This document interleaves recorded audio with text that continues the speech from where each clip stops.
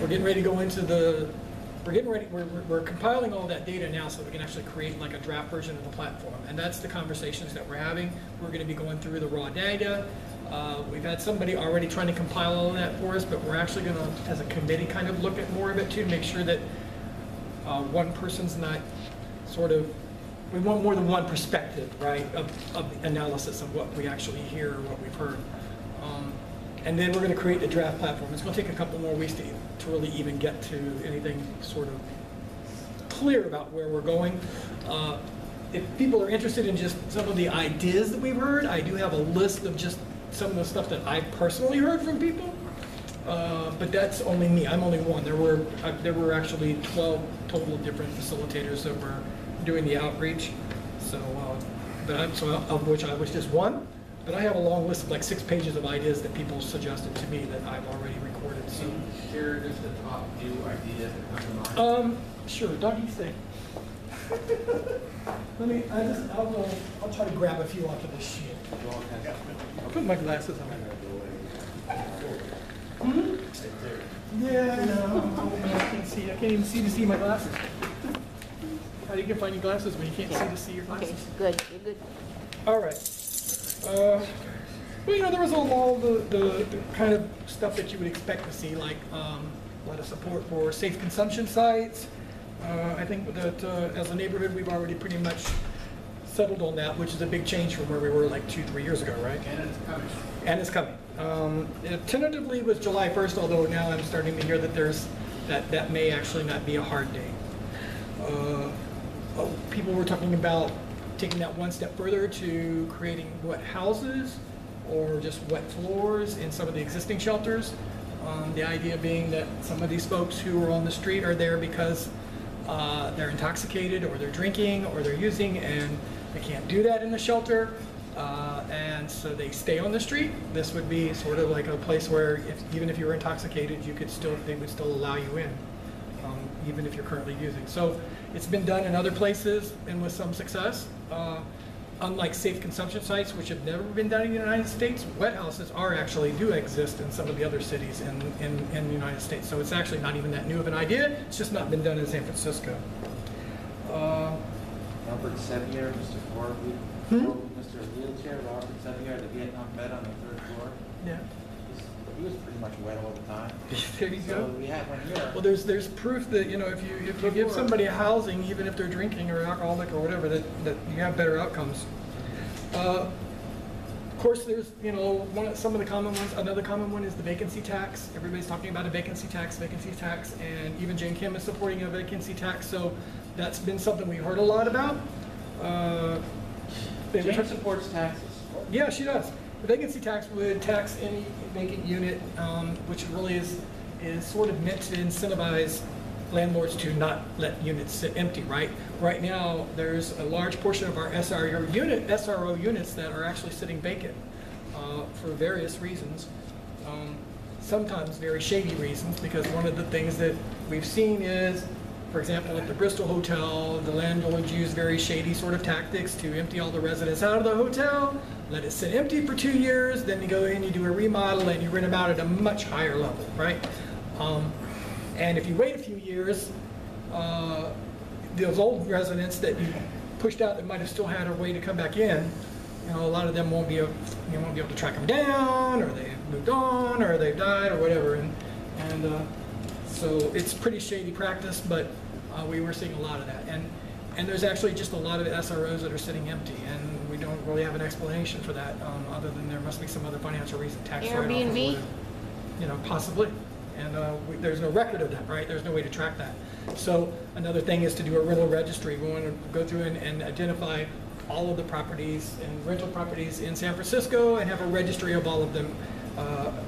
What's for rent, what's vacant, how much it's renting for. That way we can keep people honest, right?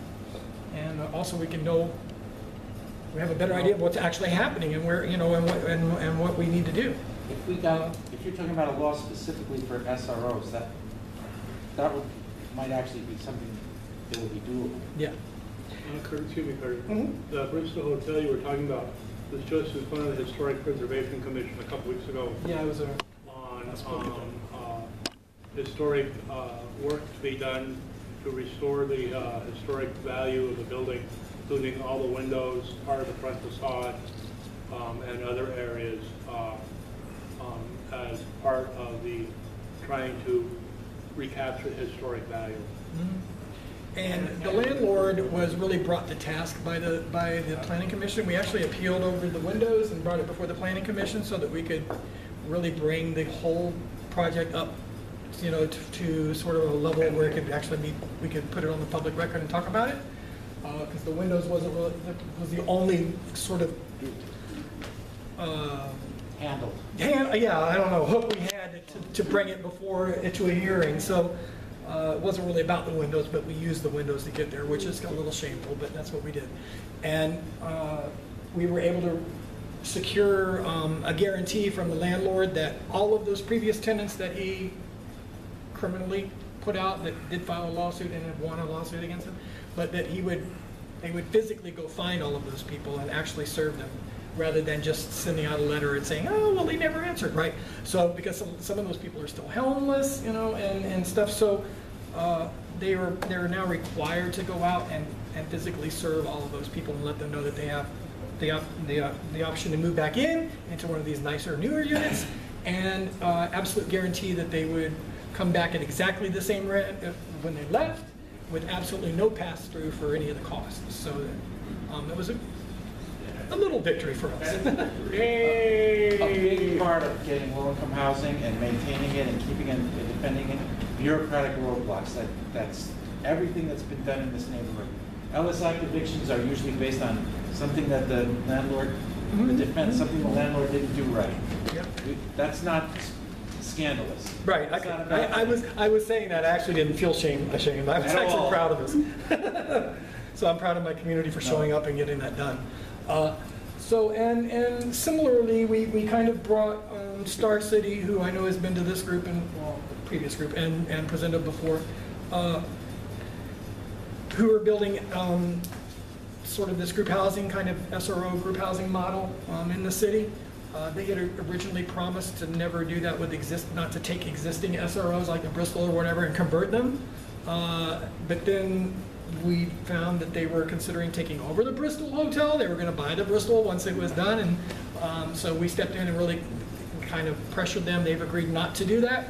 And what's more, because of the whole thing, and we showed up planning on in a couple of their hearings, a couple of their other projects, they've suddenly decided that they're willing to sit down with us. We're going to do a public press conference where they're going to step up in front of the cameras and announce that they have pulled out of these sort of projects. They're going to promise never to take existing SROs and convert them to this new SRO group model. They'll only build in like commercial properties or parking lots or whatever, and so they won't try to convert any more existing SROs, and they're going to actually try and invite or encourage or sort of shame other developers of like minds to step up and promise and vow not to do it also. Which I think is another great victory for our community, because clearly it wasn't in their financial interest to do this, but we actually did manage to scare them a little they confessed to us, probably not meaning to, because I think they ran off the mouth, that their sort of their threshold with their investors is kind of small, right? The expectation, the room they have to play with, if they don't stay on their schedule with all of their building and the permitting in the building, that they're potential, that they have investors that are potentially willing to, are ready to pull out, and it would just, they're kind of on a house of cards, right? And once we found that out, it was like, well, thank you for telling me that, right? Because now I know where to push, right? If I slow down your project, you're in jeopardy. So that really did bring them to the table. Having said that, there's a lot. I mean, there's so many. There's 6 pages of ideas right here that I learned. And I did send it to David, but I wanted to talk to anybody about like some of the other ideas. There's some pretty radical stuff in here too, which I'm a radical, so I kind of like some of it. But you know, there's discussion about using things like using eminent domain to try and take possession of vacant properties, to use it for homeless or homeless services, or to turn it into affordable housing.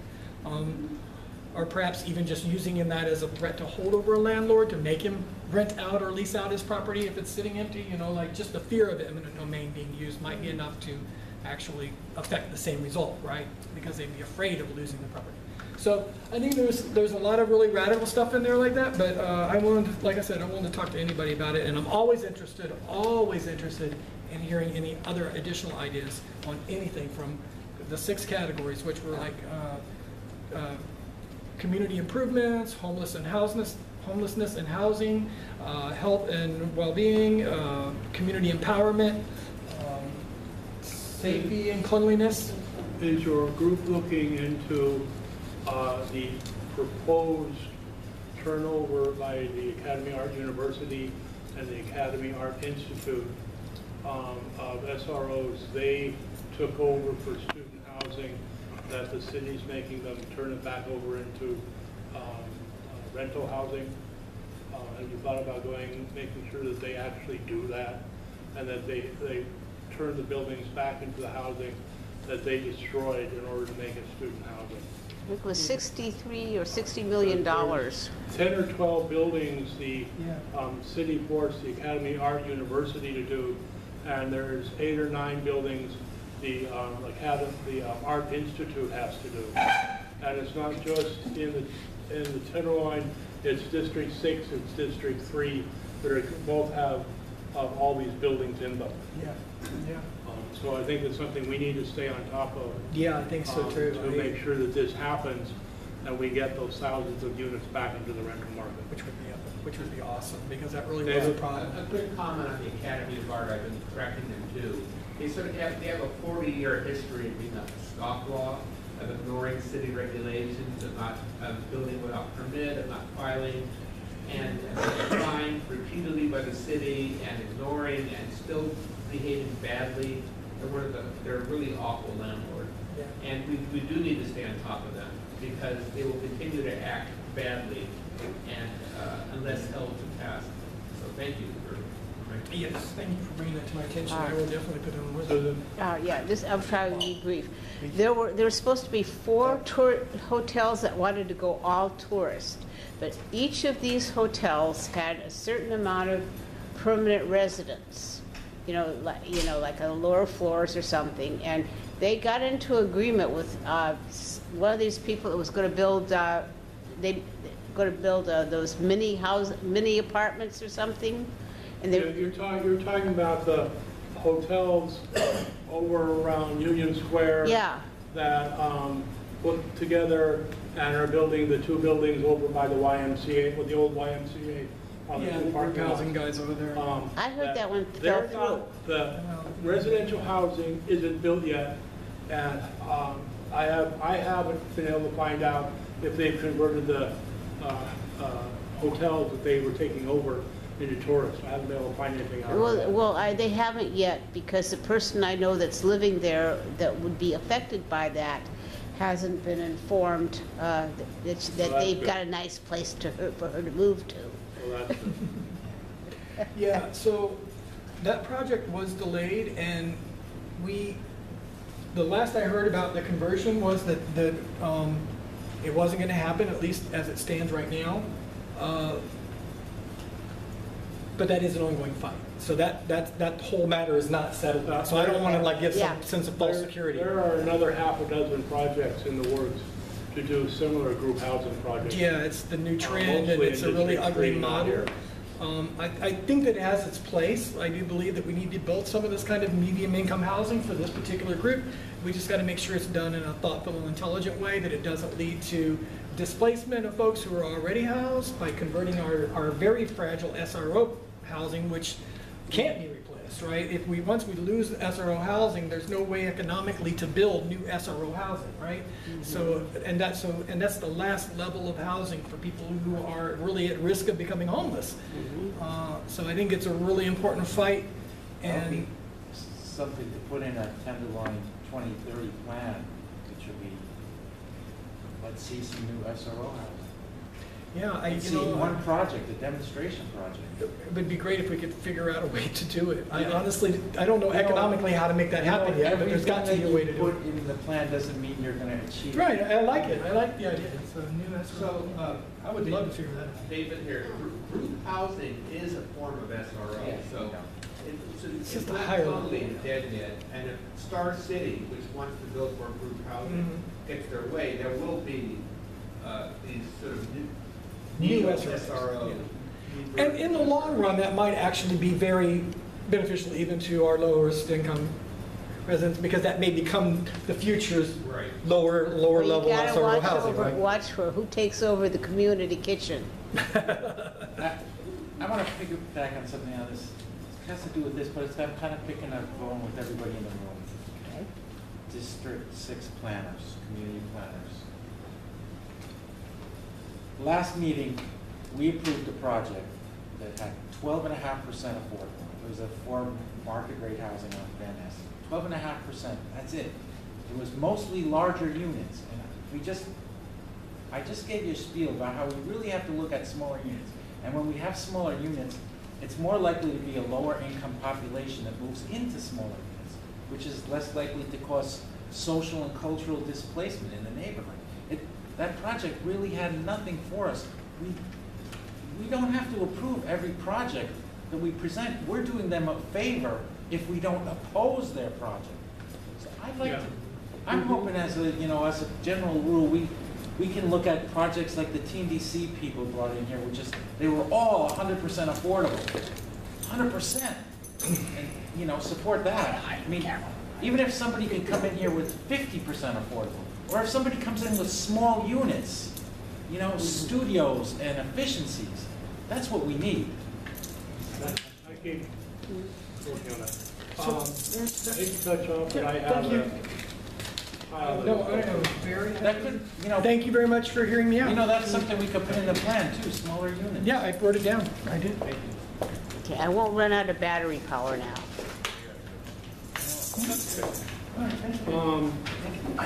Last item on the agenda is community issues, and as usual, unloaded. Thank you. I've got a project receiving environmental review for the Flower Mart. I may have brought this up last month, I don't remember. It's part of the Central Soma Plan, and I got a copy of the comments and response to comments book on the Central Market Plan, and it's 847 pages. Oh. And I have last night I sent an email to planning to get a copy of the final EIR for Central Soma Plan. Two issues that the TNDC did not bring up tonight. There are two projects that require Central Soma Plan to exist in order to build. Both projects involve off-site housing for affordability. And TNDC has partnered with both developers to build that off-site housing as 100% affordable housing. The downside to that is one plan is 964 market rate units in a two-tower building that looks like a sideways version of the Leaning Tower of Pisa. And the other one is a 1,240 unit project, which will be all high-end housing, block and a half away from the 900 unit housing project, both in South of Market. Yes, we get some fairly good low-income housing, but personally, I'd rather not see the high. No, this is still in the thought pattern because Central Soma Plan isn't final yet. Okay. This, this big thing on the corner of the building, that's the inclusion required by that. That's 18 million. Because they mentioned that they got $18 million. The $18 million came from the developers of the the Chronicle project, which is a 400-foot high-end condo building. That's 5N. On 5th and Mission. That's called 5N. So that project, the developers of that project put $18 million into the corner project as their offset. I'll piggyback on that. I think we have to really keep an eye on TNDC, and I don't know exactly where to draw the line, but at